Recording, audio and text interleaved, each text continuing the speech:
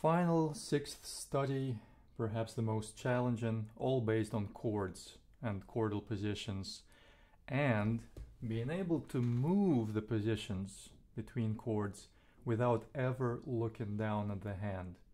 In other words, doing everything by feel. The way this is going to work is pretty much like this. You shape the first chord, and then you recognize that the next position down an octave is the exact same position.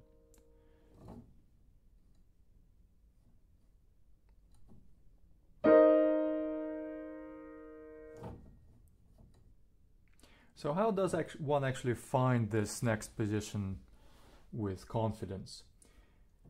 One thing that helps is to recognize that these octave positions allow us to feel one note with, let's say, the thumb, which will also be felt with the other finger, namely finger 5. Or vice versa, if you are down here and you're feeling a certain note with finger 5, well, that same note is going to be there for finger 1 when you move.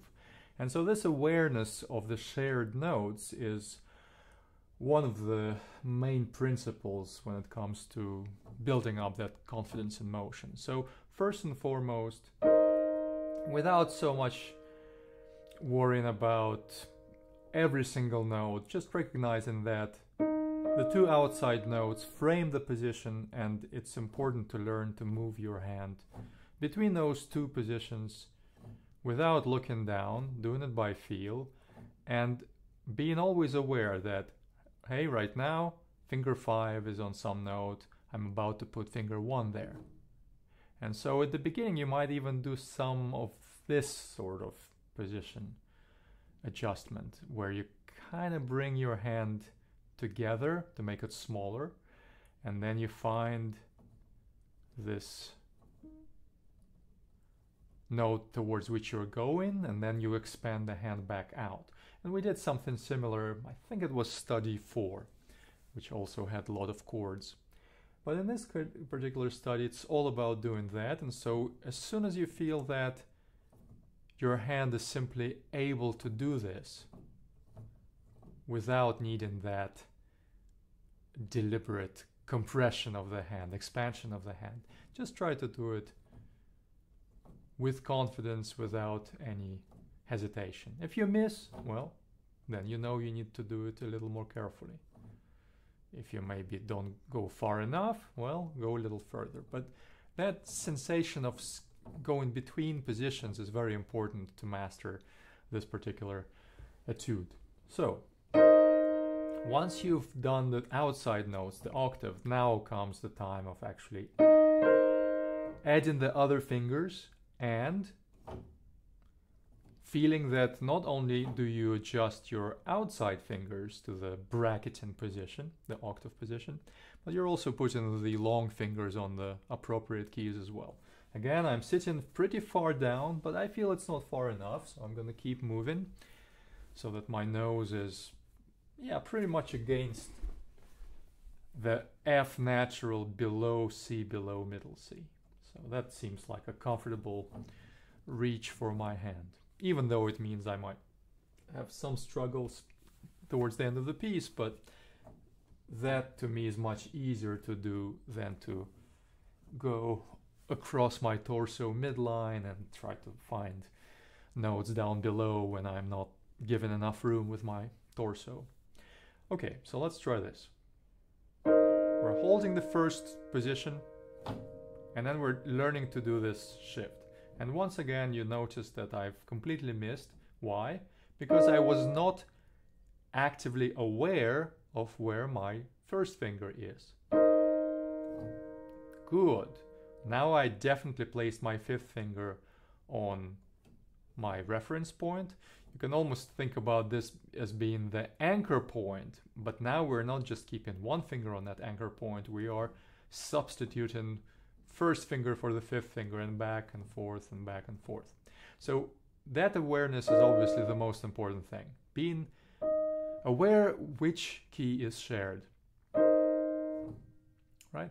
And that means that once you orient yourself towards feeling the fifth finger first, other fingers will follow to try to recreate that same shape that they felt up here.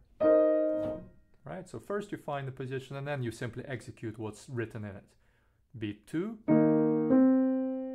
And I'm about to play beat 3. Guess what I'm about to have to do? I'm going to hit this staccato chord, and which is my awareness finger. It's finger 5. I'm feeling it on E flat, and I know I'm about to play finger 1 there. There it is. And so as soon as I do this, finger 1 goes in the appropriate spot. Other fingers just expand naturally out because it's the same here, it's the same there, right? So one more time, the whole measure. First, jump from first finger to the 5th finger on the same key. Right? And you can see I landed on the 5th finger, but my 3rd kind of got stuck on D flat there. Well, it's not a big deal because I know it's a D flat, because I know my 5th finger is on E flat. All I do is I slip it back down. One more time. Right, I even hit some white keys there accidentally. Same thing happened. It's easier for the 3rd finger to rest above on the black keys, but I need it to be here. So I'm just going to keep practicing until this is solid. Hit this note a little bit, but now I made sure that not only my 5th is on the right key, the 3rd is on the right key as well. Same thing, I managed to get the E flat covered with 5, but 3rd finger is still on D flat. Not a big deal, because even if I did that in performance, as I start playing through beat 2, well, okay, all I have to do is slip the 3rd finger down.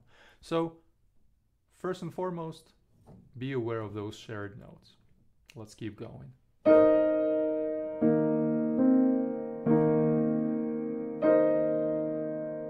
Now I'm still in the same position. Instead of playing 1, 2, 3, 5, I'm playing 1, 2, 4, 5.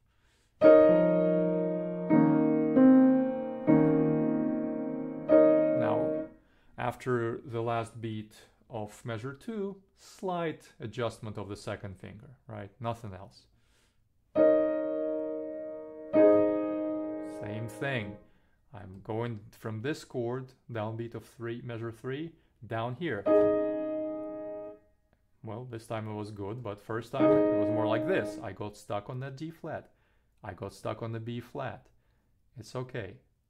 As long as my outer bracket is correct, adjusting the inner fingers is really a piece of cake. Just take your time. Don't try to,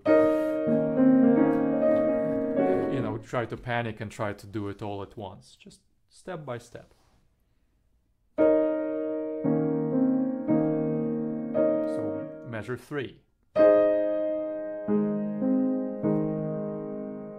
Now I'm going to keep going up, but the chord is still the same, so awareness that as I'm going up, I need to orient my focus on to the 5th finger, because that's where I'm going to be putting my 1st. And now I'm about to play the last measure in this line, and I'm going to go back down, so it's the thumb that is now being the focus of my attention. Right, same thing, I'm kind of not so clean with my long fingers yet, but at least I'm getting that outer bracket and I know I can adjust just like that. Alright, so now I'm going to move the view and I'm about to go from measure 4 into measure 5. Now I'm not sure what that number 7 is. It might be page 7 from the big score, so don't be confused by that. Measure 5, next line, is this chord. So I'm modulating, or I'm shifting my key from, what was it, kind of E flat major here to, seems like, B major. But the fingering is the same. I'm only going up 1 to the next black key. So that's kind of the easy shape. I don't need to look down to check it. I focus on moving my outside fingers to the next black key up from E flat, the F sharp. And then I work on making sure that 2 and 3 are also in the right position. Okay, once I feel this shape, it's the exact same practice pattern and performance pattern as in the first line. I'm aware of the first finger. I'm about to move down. I'm about to jump down without looking at my hand.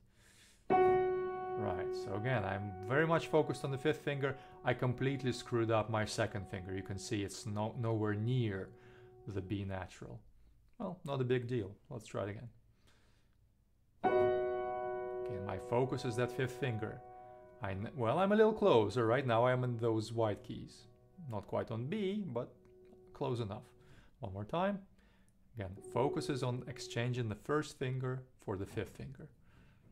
Even doing just that, right? Don't even play the chord. Just press it down, feel, okay, I got it. Now all I have to do is move. Better. Okay. These sort of motions are very hard to master well. This is what pianists spend their entire careers getting better and better at until they can, be all over the keyboard and seemingly have no problem doing that. It only comes through this deliberate practice of specific position jumps where you're very much aware of how to coordinate and which keys you have to be particularly aware of as your anchor points, and just don't look. Really, looking at your hand is what. Let me close my eyes. Closing your eyes is another great way to practice it. Here I am. I need to move down an octave. I'm aware of this note. I'm aware of this finger on this key. I need to put this finger here in its place. Let's try it. I did it and my eyes were closed. In some sense, I would say eyes closed creates even stronger sensation of that tactile feel, and you're not being distracted by the visuals, right? All kinds of things that usually get in the way are not there anymore. Okay, so let's keep going. Measure 5. Now I'm about to play beat 3. You know what to do. Finger 5 there. Now I'm going to change my position very slightly in measure 6. Right, so finger 2 moves to the A sharp. Finger 4 is going to play like this on the E. Some smaller sized hands might need to rotate a little bit, but do experiment. It all depends on your individual hand shapes. Whatever you do, let's say it's this shape, which I think is a little harder than being on the edge of the F sharps. But let's say it's this. Same thing applies. You're aware of this key being covered by the 5th finger. There it is. There it is. So whatever you do, just go. Most important thing is glide that thumb along the black-white border, like was the point in most of the studies in this set.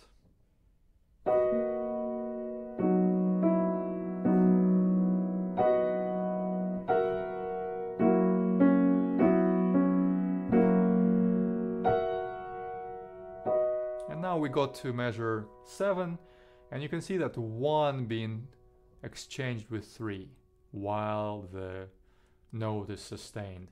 That's a much easier transition than to actually have to jump. Here you can literally keep holding the F sharp, finger 1, put the 3rd finger there, and change your position to the regular B major chord. Now here you can perhaps justifiably slide back out to the edge of the keys.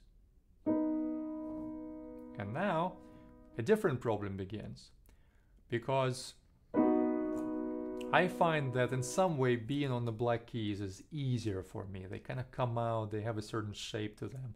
Playing on the edge of the white keys, you're suddenly just dealing with this flat surface which is so uniform, and the only thing that's helping is the sensation of the long fingers touching certain black keys. Right? I know though that's a D sharp and F sharp without having to look because of the distance between those keys. But still the same principle applies. I'm about to move down to play, what is it, measure 8, and I need to be here. Well, how do I find this exact shape without looking down? Same thing, awareness of the thumb on the B, where I'm going to put the fifth finger B. Right, so as long as I'm aware of these shared keys, it really solves a lot of the problems when it comes to position shifts. Right, it just happens. I'm literally thinking, put 5 where 1 is. And if it doesn't work right away, don't despair. It really does take some time to feel comfortable with, but it will happen. I'm a little bit off B, but I'm instantly aware of it. There it is. And same thing in reverse, fifth finger focus. And I slightly missed, so I can practice again. There is 5, and I'm about to place 1 in its place. Right, it's almost missed, but I felt that reference spot. And again, just closed my eyes, instantly so much easier to do it blind. Kind of reminds you of some great blind pianists. In a way, they had the advantage of not having to look at the score. Now here, the last 2 chords of measure 8, slightly smaller jump, and as the result, you're aware that you're going to place finger 1 on where my 3 is right now. 3 is on F sharp, that's where the thumb is going to go. So slightly harder move in a way because you're going diagonally into from outside to the inside.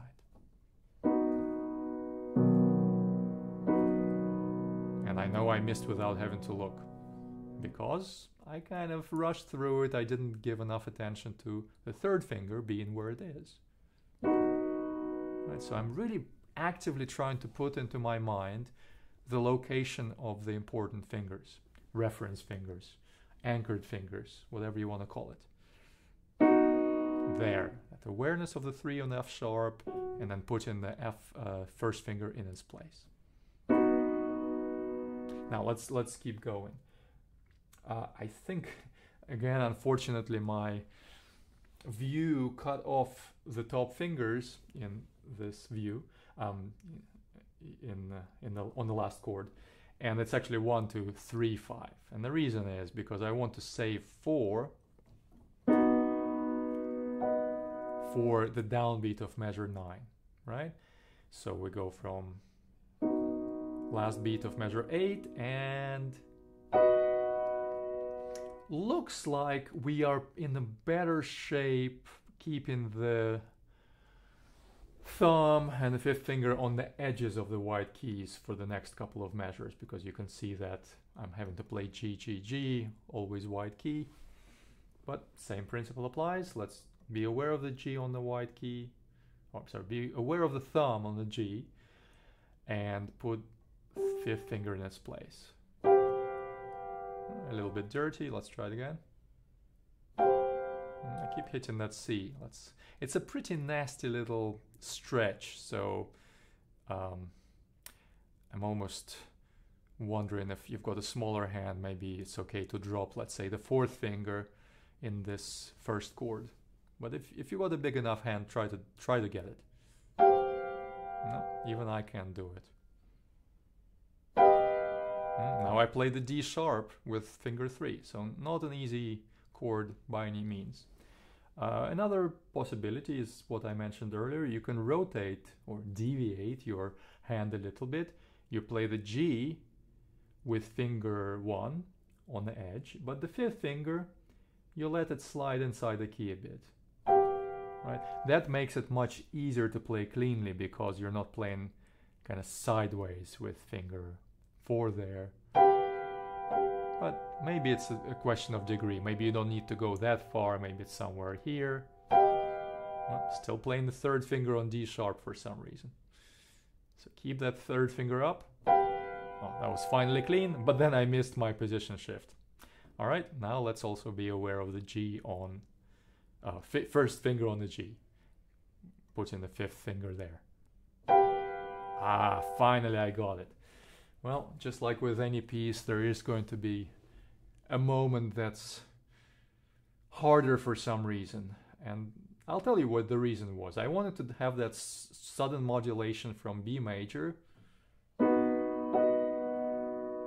to C major, right? From here to here.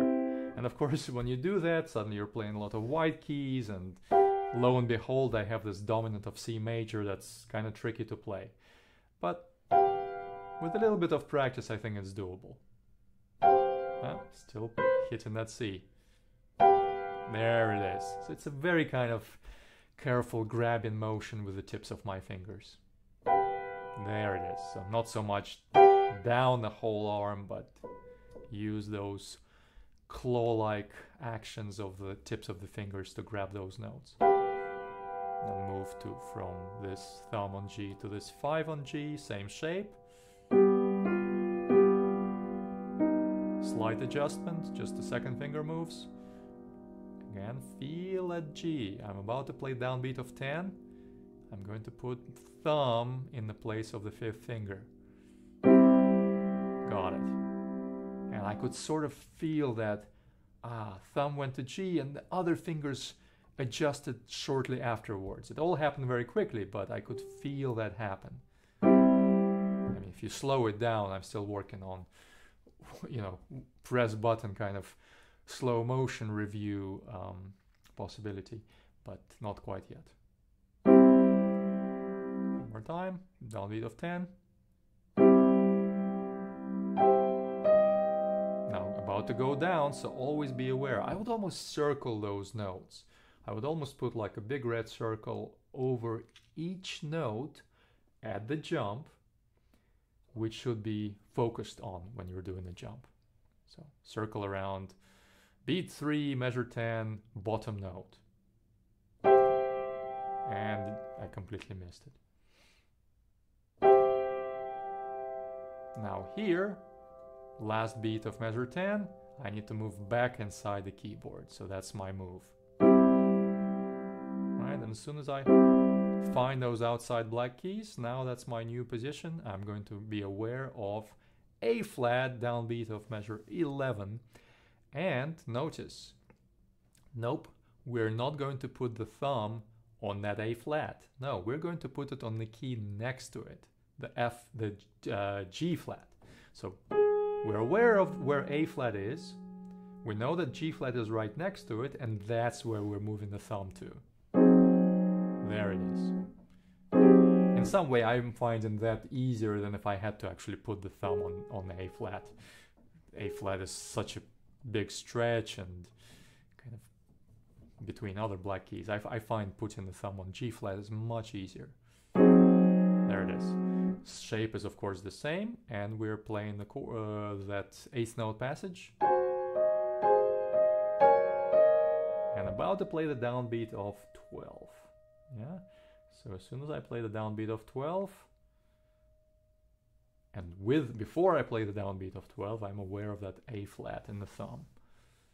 Because that 5th finger has to go there. Let's do it again.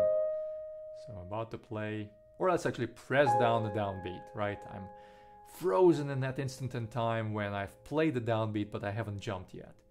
All right, there's that A flat. There's my 5th finger. That's it. Just focus on one finger only to execute those moves. There. One more time.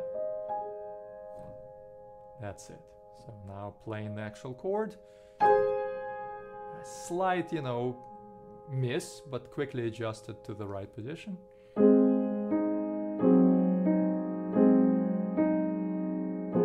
Now that's a very, very big stretch. It might be hard to do it for a smaller hand, in which case I would just recommend rolling. So put your thumb as far down as you can. Your 5th finger will probably let go of the A flat, and you just do this. Right, you kind of start with the F down below, and then continue. The rest of that passage breaks up those chords, so they're perfectly doable. But same thing applies. We're being aware of that A flat in finger 5, and we're going to put the thumb not on A flat, not on G flat like we just did, but on F. So that's a little bit of you know, spatial awareness of the distance between A flat and F. There it is. Again, I find closing my eyes actually helps me to make that jump with more confidence. I know, like right now, without looking, that I'm touching that G flat. I know the F is right here, so I was a little bit too far. Right, there's that G flat. I'm grabbing it with my thumb, and there's the F, right?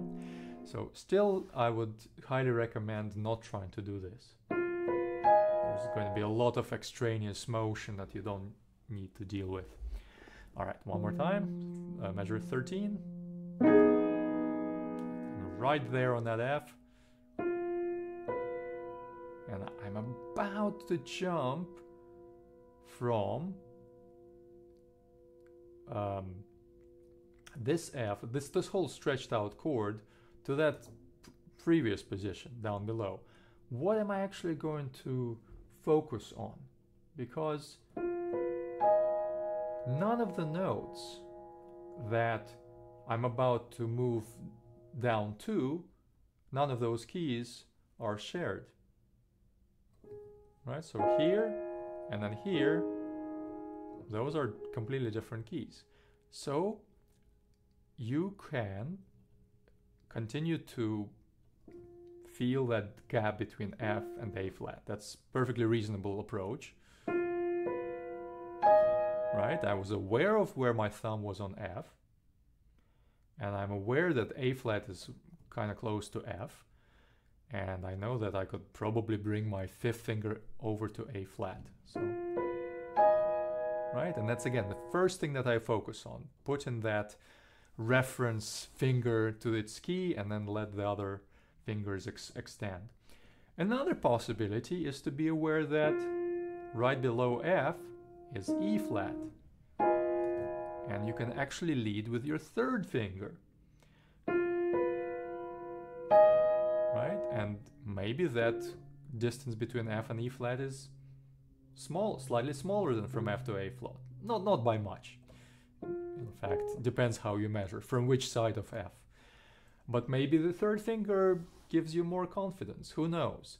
These are the kinds of things you start to explore in your own body, in your own mind, and you focus on one reference key and you use it to your advantage. Right? So that was me focusing on finding the E flat by being aware of the fact that E flat is right below the thumb. Right? I know it's the next black key down, whereas up above F there is that G flat in the way. Maybe it's a little bit less secure. One other thing that I think is worth mentioning or pointing out, and perhaps if you've tried a couple of these already, it makes sense to glide the hand on the keyboard. A lot of people, when they're more at the beginner stage, get taught to do this weird parabola shape, this arc shape to move position. And I think that's the worst thing you can do to learn to change positions confidently.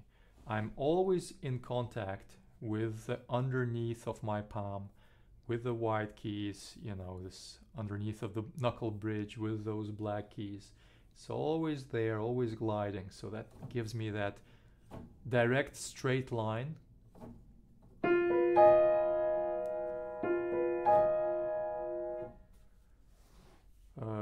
Passage, right, pathway to get to the new position. And so even, you know, if you press too hard down, you start to actually play those keys, which you don't want. But it's a golden middle. You're not quite pressing hard into those keys, but you're also not lifting it fully up. Right? I'm always close to the keys.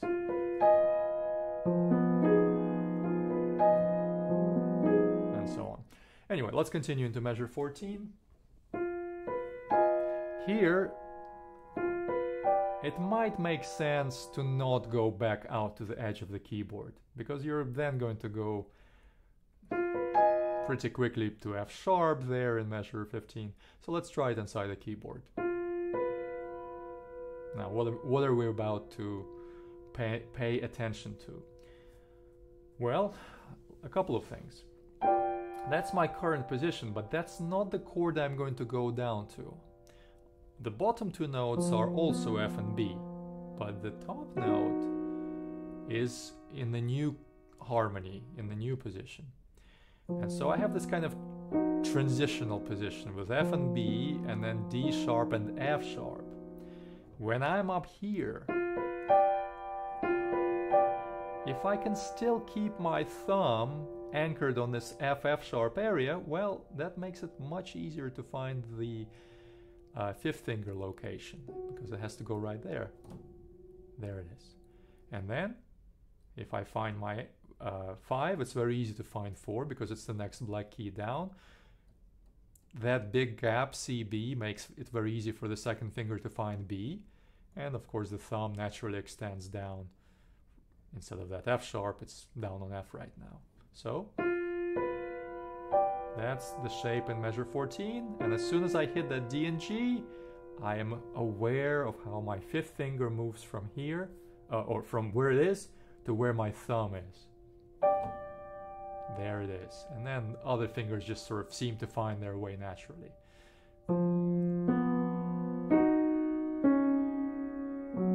Right, and now I'm back in B major area, where I was some time ago. Okay, and of course here I just need to shift back up, and we're back in this very comfortable territory where my fifth finger and my first finger share the same key. Right, so as soon as I get to the end of this passage, I move. Finding the first finger position first, and then letting the other fingers fall into place. Let's move the view. Coming up on measure 16. Now here it's a very easy transition, just slide down from F sharp to F, and then find the inner notes with the long fingers. Same thing there. I'm aware that I'm exchanging 5 for where 1 used to be. And we're now moving back to E flat major, our starting key. That's the fingering I would suggest. You end up on 1 in the end of measure 16. You're about to play with 2, 3, 4, 5 in measure 17. And we're really ratcheting up those position changes. As soon as you play that 2, 3, 4, 5 chord, downbeat of 17, guess which finger is being replaced. Right, and now you kind of have to find that position. So first finding the thumb. I'm finding that despite the difficulty of playing those inner voices, inner sounds deep inside the key, it still seems to make sense to do it in the context of this passage. Just, you put the thumb right next to the black keys, and you find the other keys with the long fingers. Right? And then you're right next to those E flats, so it makes it much easier to transition. Now on the third beat of 17, same thing, you're aware of the thumb, and you put your fifth finger in its place. Then keep inside the keyboard. I would just use 1, 2, 4, 5, seems like it makes sense. But as soon as you hit it, fifth finger is replaced. Now this interesting shape, 1, 2, 3, 4, 5. Which finger? This one. That's the one that replaced it. Okay, let's move the view to measure 19 here. And we start moving the thumb.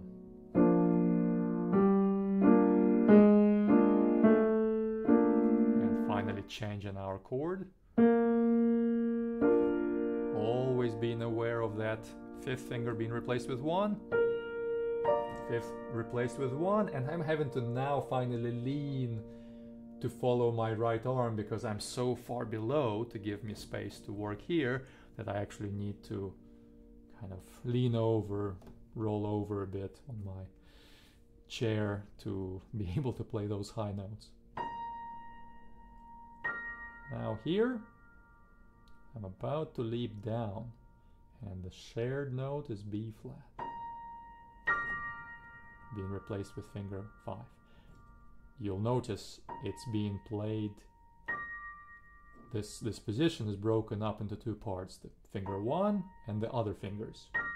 But the position, that feeling of B flat under finger 1 remains even as I play those long fingers. So that's how I'm able to replace finger 1 on B flat with finger 5 on B flat. In this particular case, we have to DC al coda, so again the same instruction as before. You play this chord and then quickly put second finger on B flat so that you can then, blah blah blah, there it is, be ready to play the downbeat of the beginning.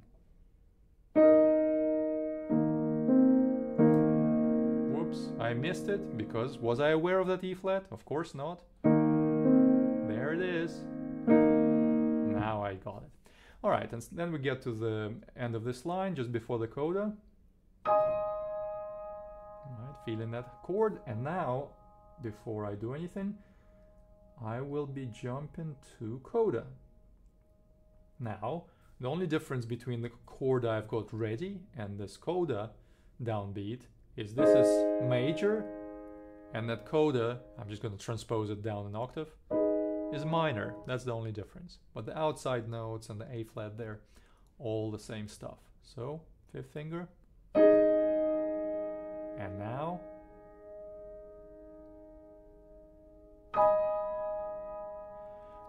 this final stretch is a little bit reminiscent of Etude 4 with all these different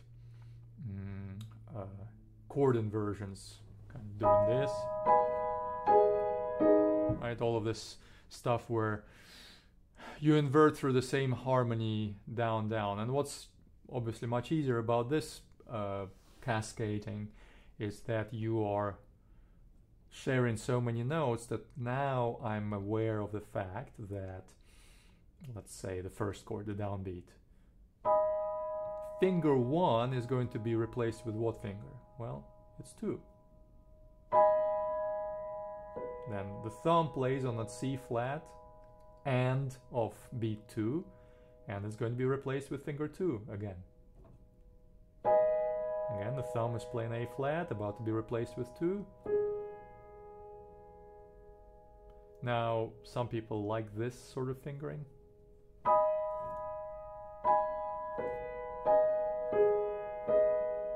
You can experiment, you can try either 3 or the 4th finger. Whatever seems better for your hand, use that. So then in measure 22, to find that F flat major chord is quite easy. It's right next to that E flat where my thumb is currently located.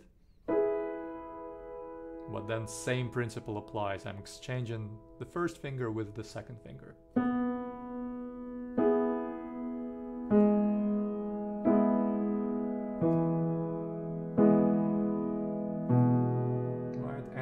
Same stuff. I kept my thumb gliding down this black-white border line.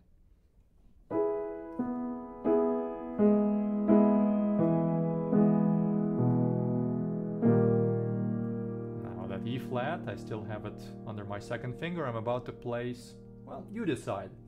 Some people like to play octaves like this with 1-3. For some people it has to be 1-4. You can also do the traditional 1-5. Either way, to find this is easy. However, those final 2 chords, maybe not so easy.